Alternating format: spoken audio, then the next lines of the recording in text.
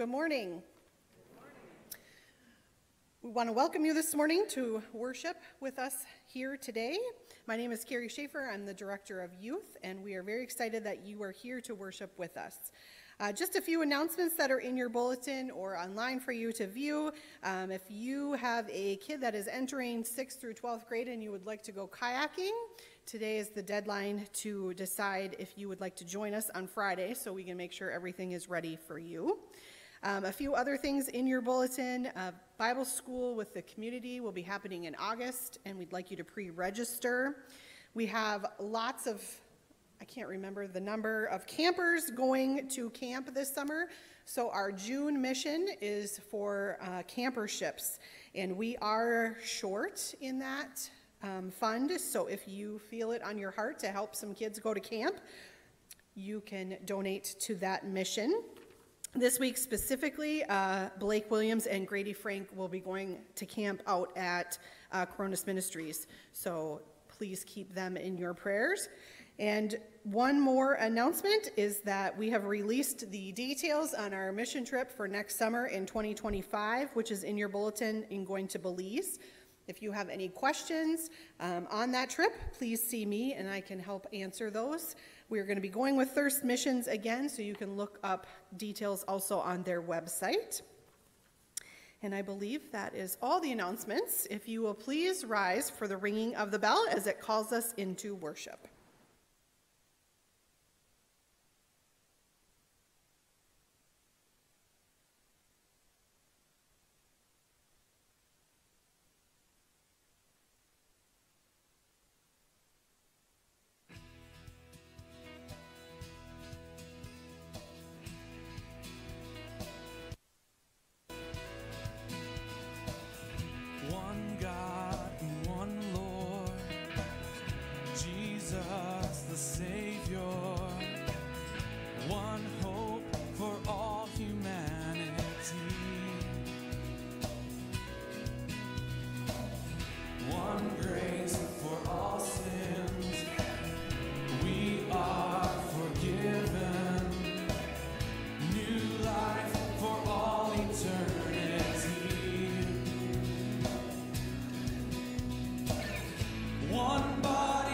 Church of Christ, one purpose unites our lives to glorify the one and only God.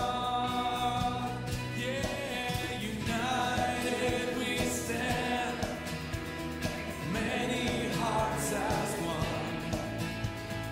United we sing, let your kingdom come.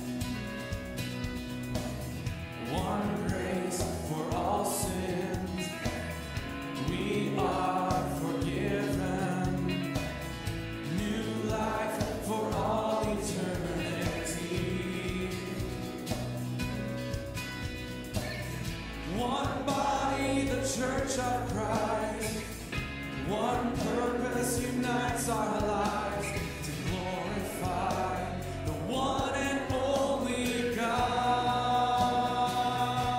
Yeah, united we stand, many hearts as one. United we sing, let your kingdom come. Unite us to see your will on earth be done. Unify our hearts and make us one.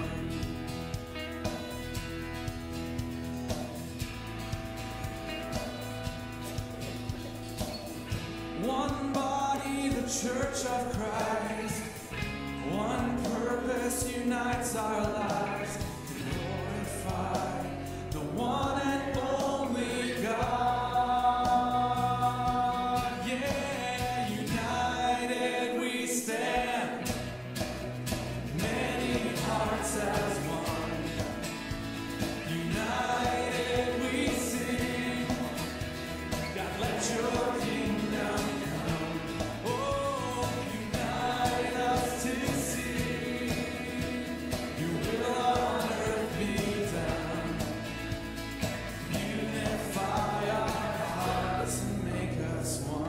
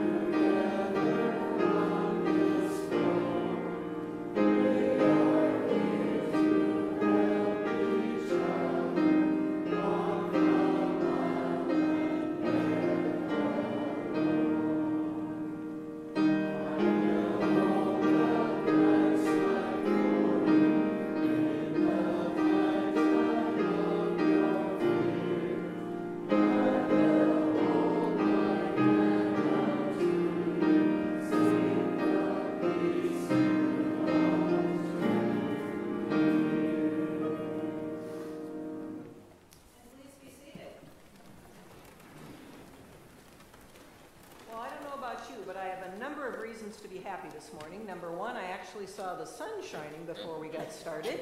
How about a round of applause for that? And how about even a bigger round of applause for our trustee team? They not only have the lights in this part of the worship space going today, they've got them going in the middle, and maybe in the next week or two we'll even be able to pick them all the way up back to the back. So thank you to them also. You know, you don't realize until you worship in a beautiful old worship space how tricky a lot of the mechanical work can actually be.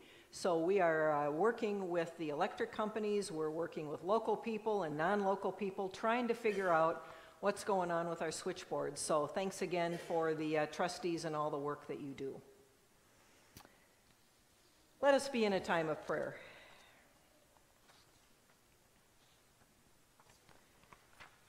Heavenly Father, we come to you today to praise you and to worship you and to call out your name as holy, the name that we lift above all other names.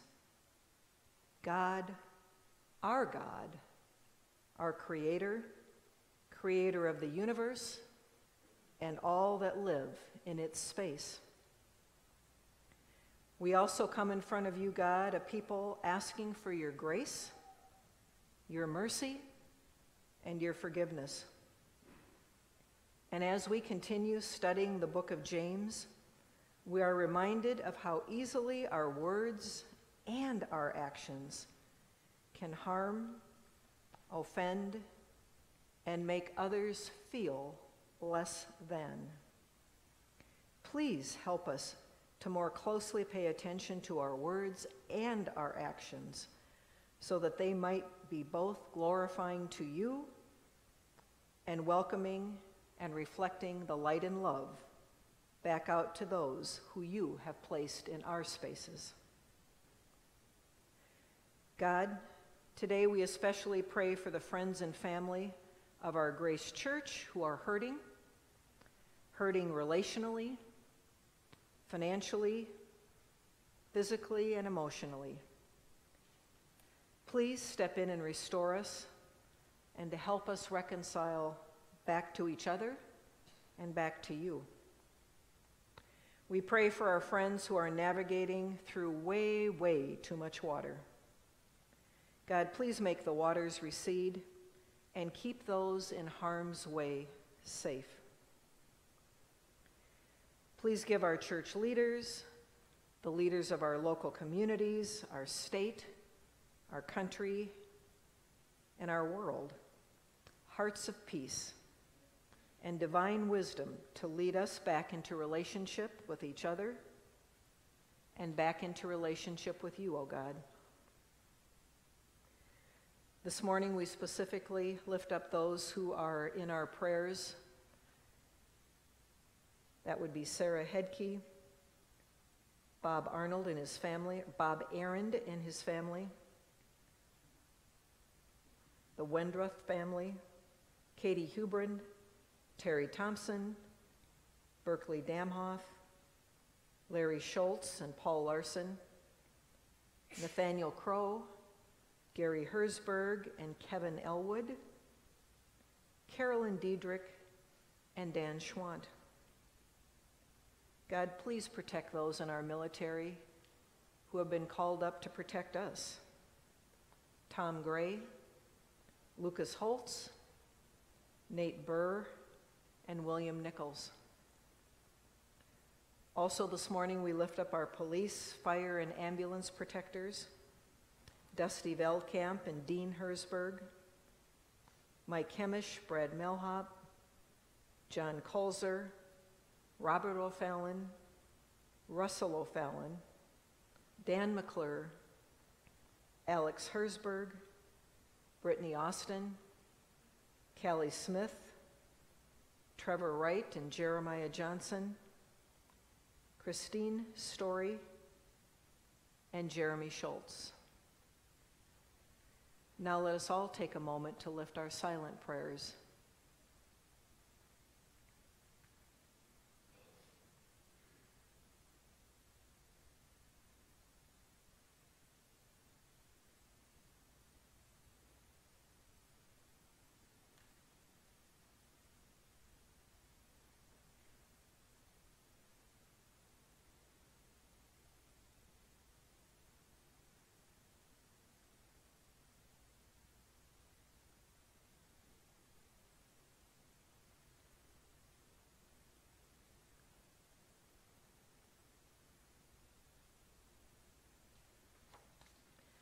Let us take all those prayers that we have spoken aloud and those that we have lifted up silently.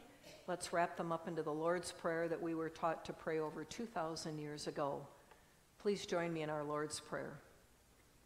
Our Father, who art in heaven, hallowed be your name. Thy kingdom come, thy will be done, on earth as it is in heaven. Give us this day our daily bread, and forgive us our sins, as we forgive those who sin against us. And lead us not into temptation, but deliver us from evil. For thine is the kingdom, and the power, and the glory forever. Amen. All right, we've got a treat this morning. Would our kiddos and those who are young at heart please come up? I believe we have got the Gumpets in the house.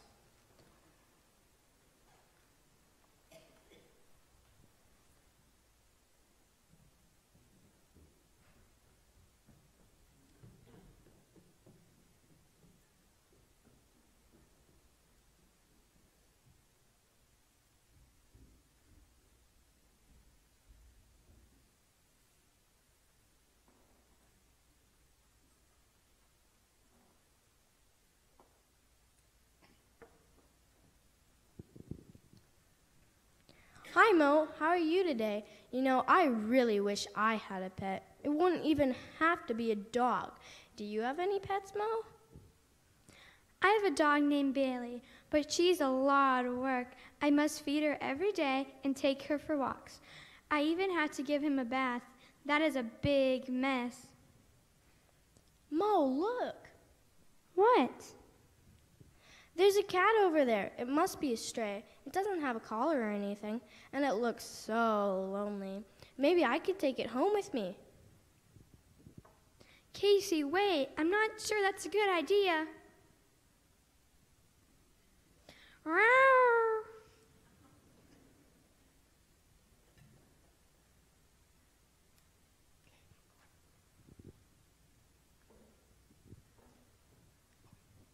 Oh my goodness, Casey, that looked like it hurt. You know, that was really dangerous. You're lucky it didn't bite you and give you rabies or something.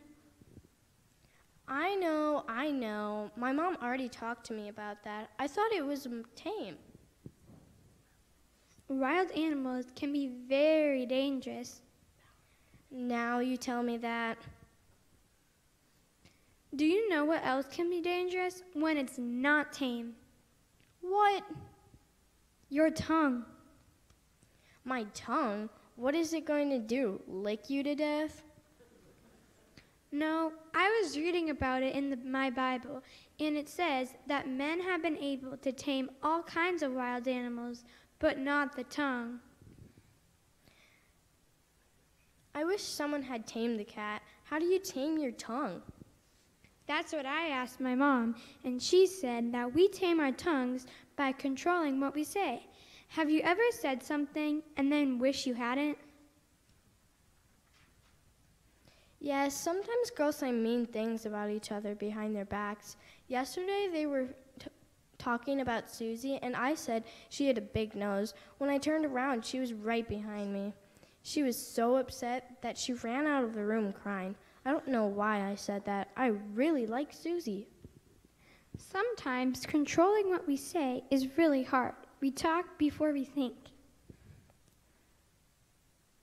Before I came to church, I used to say bad words. It was hard to stop. They would come out of my mouth before I even knew it. It took me a long time to stop saying them. It would probably be easier to tame the cat that attacked you than it would be to tame your tongue. But God wants us to be careful what we say. Everything we say should be pleasing to Him. That reminds me of a verse that we learned on Wednesdays at church, Ephesians chapter 4, verse 29. Do not let any unwholesome talk come out of your mouth, but only what is helpful for building others up according to their needs, that it may benefit those who listen. That's right, Casey. We need to remember to think before we speak, because if it's going to hurt somebody, we should just keep our mouth shut. Kids, will you pray with us before you go back to your seats? Dear God, please help us to think about what we are saying and to use only kind words. Amen. You can go back to your seats now.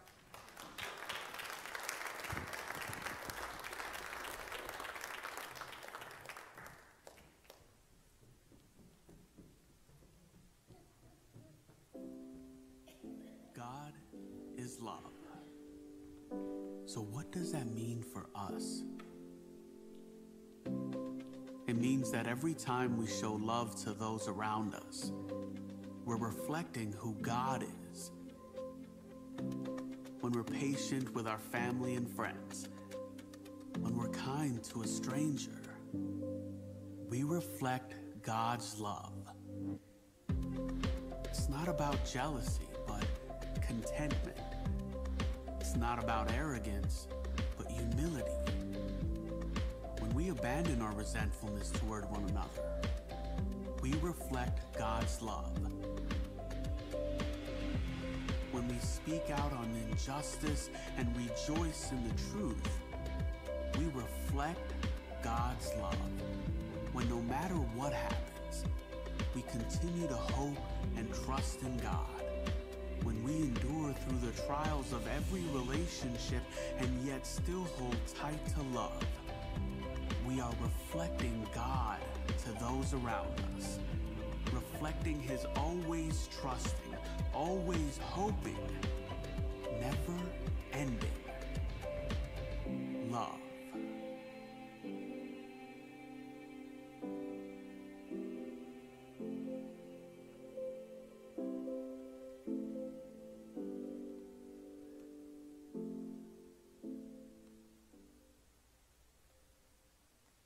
And please pray with me. Heavenly God, may the words of my mouth and the meditations of all of our hearts be pleasing to you, O God, our rock and our Redeemer. Amen. So good morning again to our friends and family here at Grace Church who are worshiping in our worship space, and also to those who are worshiping with us online, which we call our second campus. And today we're going to be continuing our sermon series entitled A Faith That Works. A Faith That Works, where we're studying the book of James, which can actually be found in the New Testament. Now, you can check out our last two messages if you happen to have missed them or want to hear them again. If you go to paynesvillegrace.org, we've got them loaded up on the website. And over the last couple weeks, what we've been reminded of is that James is presumed to be the half-biological brother of Jesus Christ himself. At the time the book was written, he was probably the lead pastor at the Church of Jerusalem. Now, this church at this time was the largest Christian church known in the whole world. So that should give James a lot of street credit when he's actually writing the book of James. And what he does is he tells us that we're going to face various what he calls tests in life. And when we do, he tells us that God gives us the tools to help us work through the tests. And he says God has given us prayer, God has given us scripture, God has given us each other, God has given us earthly and worldly heavenly peace, along with heavenly wisdom, and lastly, for sure, a sense of humor. Now, James also has been reminding us that either in life we are winning or we're learning. Now, he doesn't say we're winning and losing. He's reframed that. He says we're winning or learning. So what are we learning? Well, we're learning how to come closer to Christ, to be and act more Christ-like. We're learning some pretty tough lessons as we go through life, and hopefully as we go through those lessons and those tests, we're doing better the next time, and we're also sharing that information in our experiences with those that God has put around us and in our spaces. Now, James also calls us up to do three specific things. He calls us up to grow in love of God and neighbor, and we've talked about that as we look at the cross. The vertical piece is getting right and staying in love with God, and the horizontal piece is staying in love with neighbor, reaching out to new people, which brings us to the second point. Reaching out to new people simply means that perhaps we have an opportunity to share our faith journey with them, or to share our testament with them, or our testimonies, just in hopes that they might ask us some questions about Jesus. And lastly, James calls us up to heal a broken world. And the kids told us a couple weeks ago what that meant. It simply means to be kind, period. Now, the interesting thing about these three observations and recommendations from James is they happen to overlap perfectly with our United Methodist vision, which is grow in love of neighbor, reach new people, and to heal a broken world. James also continues to connect the dots for us on our faith in Jesus Christ and how that helps call us up for good works. He says a passive faith, in other words, a faith with no action, is not a saving faith. He writes, faith without works is dead. So it's not good works that actually save us. No, not at all. Good works simply prove that that seed of faith has been planted in each and every one of us. James is really saying you can't have faith and not act on it, my friends. We're saved to do good works, which according to the Apostle Paul in Ephesians, which we read last week, says, For we are what God has made, created in Christ Jesus for good works, which God prepared beforehand to be our way of life. To be our way of life. So that brings us current up to today, where we're going to take a deeper dive and look at chapter 3 of James. And I have two separate headings in my Bible in this section. One says, when you open your mouth, and the second one says, live well, live wisely. So we're going to have some fun with this one today, huh? So let's hear the first 12 verses of James chapter 3, entitled, When You Open Your Mouth. Good morning. Today's reading is James chapter 3, verses 1 through 12. Don't be in any rush to become a teacher, my friends. Teaching is highly responsible work. Teachers are held to the strictest standards, and none of us is perfectly qualified. We get it wrong nearly every time we open our mouths. If you could find someone whose speech was perfectly true, you'd have a perfect person in perfect control of life. A bit in the mouth of a horse controls the whole horse. A small rudder on a huge ship in the hands of skilled captain sets a course in the face of the strongest winds. A word out of your mouth may seem of no account, but it can accomplish nearly anything or destroy it. It only takes a spark, remember, to set off a forest fire. A careless or wrongly placed word out of your mouth can do that. By our speech, we can ruin the world, turn harmony into chaos, throw mud on a reputation, send the whole world up in smoke, and go up in smoke with it, smoke right from the pit of hell. This is scary. You can tame a tiger, but you can't tame a tongue. It's never been done. The tongue runs wild, a wanton killer.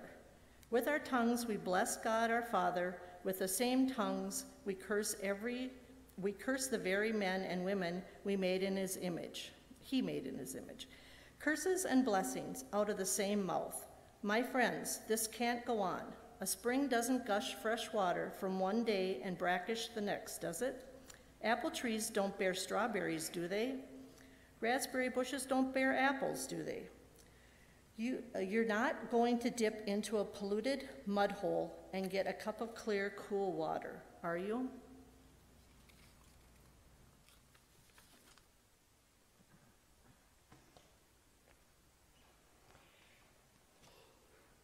For this particular chapter, we looked at a number of different translations of the Bible, and the message really seemed to fit the best because it is very clear and pointed. Do you agree? Yeah. So remember, this section was entitled, When You Open Your Mouths.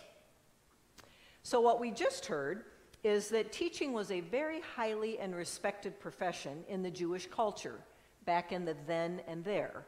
And part of the reason that was at this particular time is so many people were leaning into Christ and learning about Christ. They were so excited with what they had learned, with what they were doing, that they wanted to teach and spread the word. But sometimes they jumped off and they were only half prepared to do that work. So that's where James is saying, we love that you're becoming Christians. We love that you want to teach, and that's a very excellent profession. And we want you to slow down enough so that you actually get it right. So he's trying to warn them, just take a little step back, slow down, get all your facts and figures right, and then come forth and do your teaching, because that is what you're called to do. James is simply warning them about the responsibilities of teaching. Because their words and actions, they simply, certainly, and could affect the spiritual lives of others. So again, he wanted them to get it right. That was the then and there. Let's fast forward it to the here and now. I think we can all remember teachers that we have had influences in our lives, whether it would have been in grade school, middle school, high school, college, vocational school, or maybe some training that we did afterwards. They positively impacted our lives. Raise your hand if you know of one of those in your life. Yeah, we've all got them. Now, we also remember some teachers that were not so helpful. Anybody else have one or two of those in mind as they look back? Yeah. So we can see the difference even in our lives. The people that were super helpful and maybe the people that were not so helpful. And I hope you all remember, as we're talking about this morning, that we are all teachers and we're all called up to be leaders in the spaces that we live in, whether it be in our spaces with our families, our school, maybe it's our work, our church, maybe it's at the coffee shop, maybe it's at the grocery store. You see, people are always watching those of us who call ourselves Christians. They're looking at us saying, if you talk the talk, can you also walk the walk? If you're talking about being a Christian and acting like a Christian, are you really doing it? I always tell people, when people come to me or I hear interactions and their words don't match their actions don't match their words, I don't believe the words, I believe the actions. Because for some reason, when they don't mesh, people look more closely at our actions. Now, people want to know, do we walk that talk?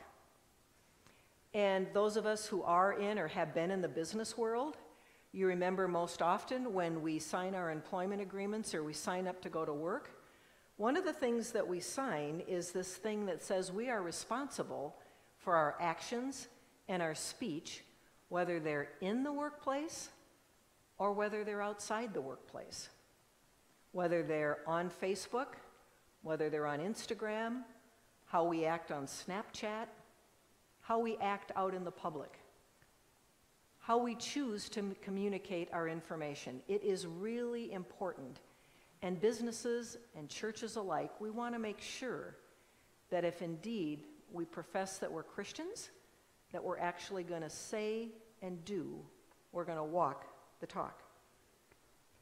Because you see, what we do and say, it is really, really important. And we're called up to choose our best words and our best actions as much as we can. And we talked about a couple weeks ago, we blow it. We all blow it. And when we blow it, can we stop, take a step back, and decide if we should step into that situation again and make an apology and say, hey, I'm sorry. So we need to choose our words and our actions very carefully. Now, I remember I found this great photo, and I can't remember if I found it on Facebook or where I found it, but it's kind of an interesting photo, don't you think? So we can't tell the gender of the person, and I think that's appropriate. It doesn't really matter if it's a man or a woman. But here's what the caption reads if you can't read it. It says, make sure it's connected before you start talking. Make sure it's connected before you start talking. And you all remember one of my favorite prayers that I shared with you a couple weeks ago.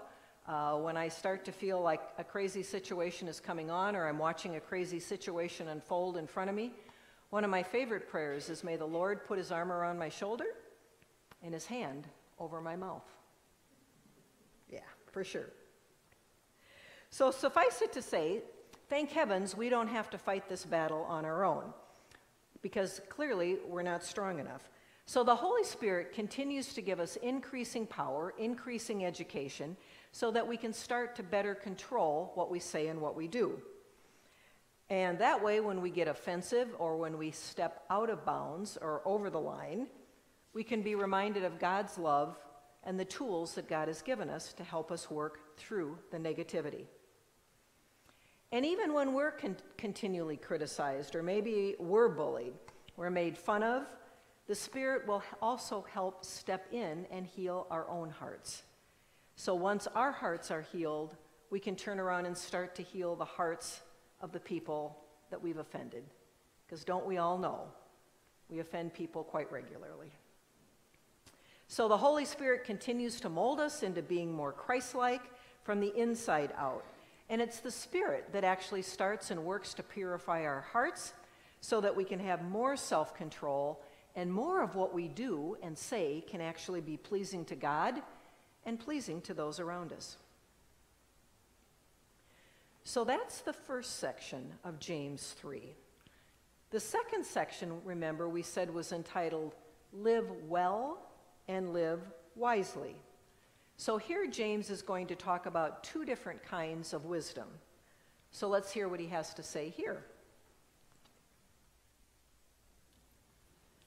The second reading today is James chapter 3, verses 13 through 16. Do you want to be counted wise, to build a reputation for wisdom?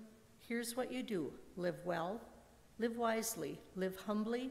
It's the way you live, not the way you talk, that counts. Mean-spirited ambition isn't wisdom. Boasting that you are wise isn't wisdom. Twisting the truth to make yourself sound wise isn't wisdom. It's the furthest thing from wisdom. It's animal cunning, devilish plotting. Whenever you are trying to look better than others or get the better of others, things fall apart and everyone ends up at the other's throats. Here ends today's reading.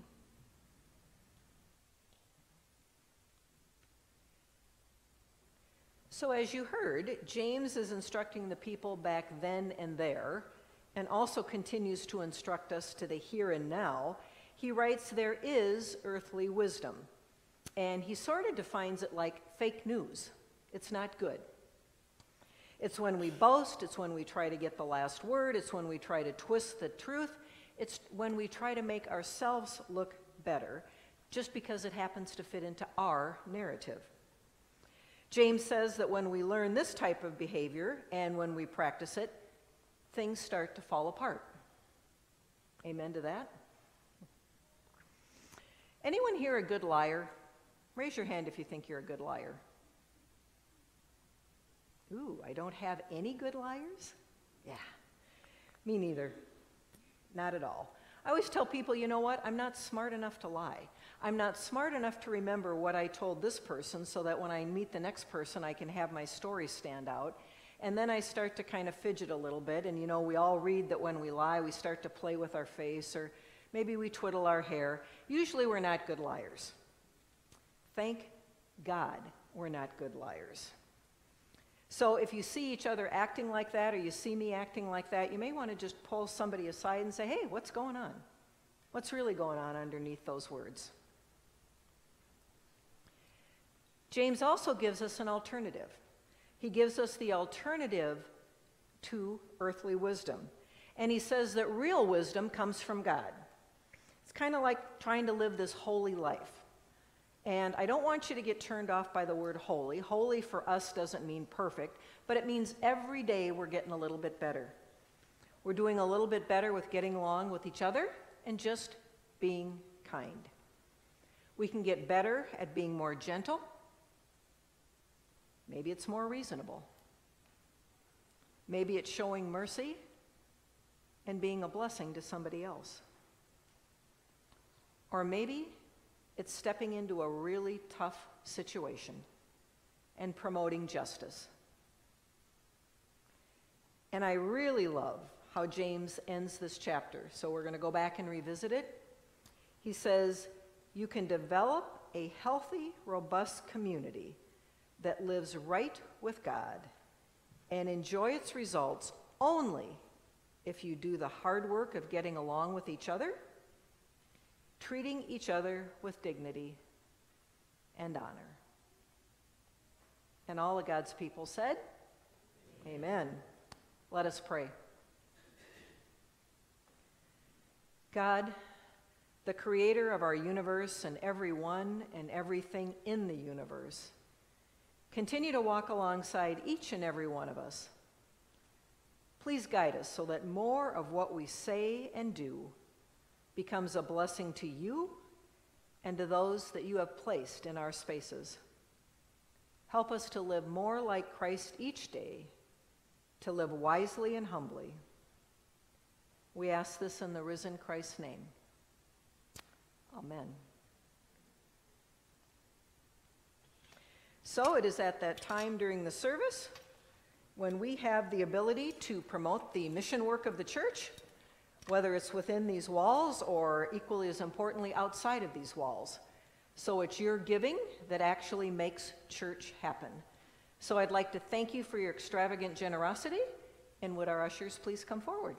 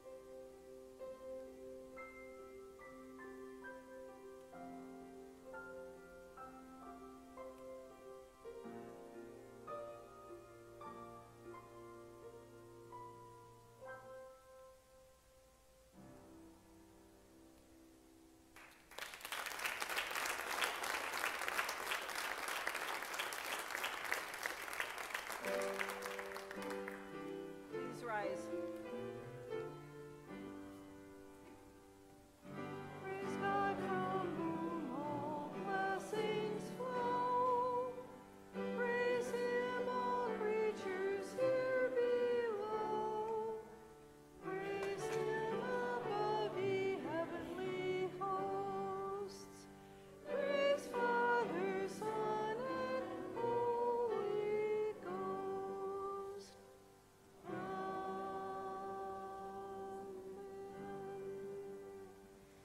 Heavenly Father, we ask that you bless these tithes, these offerings, and all the man and woman hours that we spend each and every day being your light, your love, and reflecting that back to the people that you have placed in our spaces. We thank you for all that you have given us. Thank you for your blessings, and give us good discernment on where best to spend your dollars back into your communities. Amen. Now, before we do our final song, I've never noticed this, but raise your hand if you know that Paul and Jean have really good voices. I just got to hear them sing. Holy moly, you two. We got openings in the choir. Please join us for our closing praise song.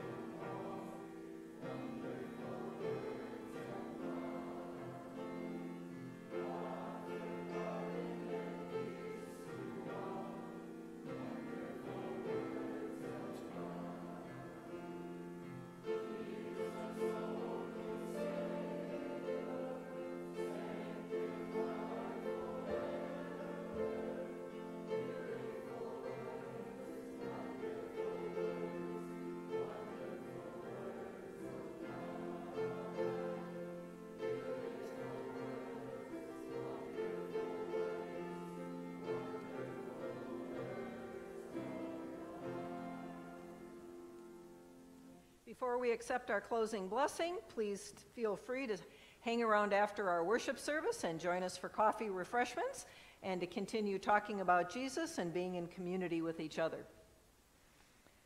So please accept this closing blessing. May you be blessed. May your words and may your actions show that you are blessed. May you have a fabulous week. May you be safe. And may you share your testimony or your faith story with at least one person. Amen.